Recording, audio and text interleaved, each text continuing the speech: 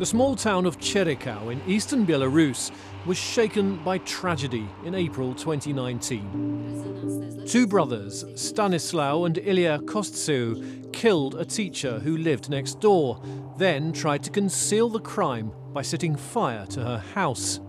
They were drunk and angry that their neighbour had complained to authorities about their sister Hannah, saying she was failing to properly care for her 4 children. Утром дочь позвонила в слезах, что мама, наши ребята, походу, убили учительницу.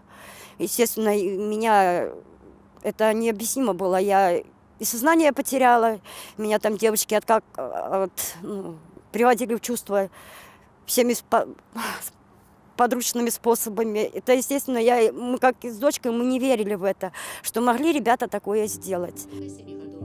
For the family of the killers, there were further shocks to come.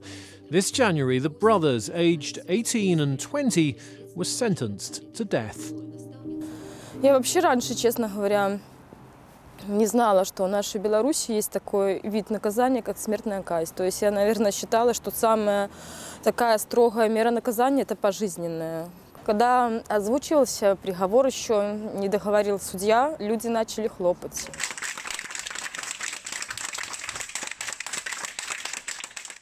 Belarus is the only country in Europe that still imposes the death penalty.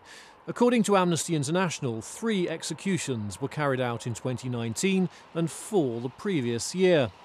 Hanna Kostyeva was shocked to learn that families are not notified about the time and place of execution or the location of the convicts' bodies. Это наказание не для тех, которых осудили на смертную казнь. Это наказание для самих родственников, потому что ты не знаешь, когда твой ребенок умер, где умер, то есть куда потом сходить, кого-то помянуть.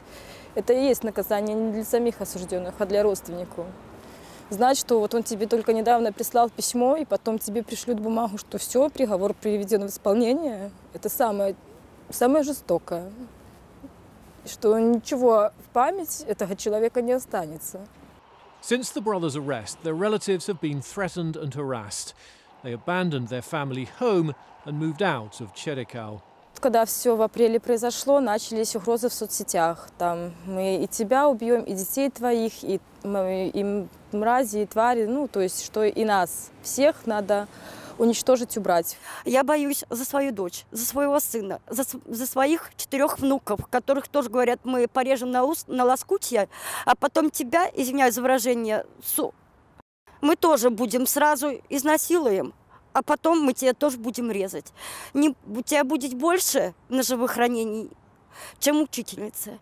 The convicted brothers can appeal the verdict, and their mother is placing her hopes in a presidential pardon. Я бы хотела обратиться к нашему уважаемому президенту Александру Григорьевичу. Александр Григорьевич, я та мать, которых 2 ребят приговорили к смертной казни.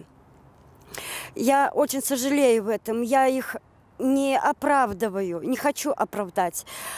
Да, они совершили очень жестокое преступление.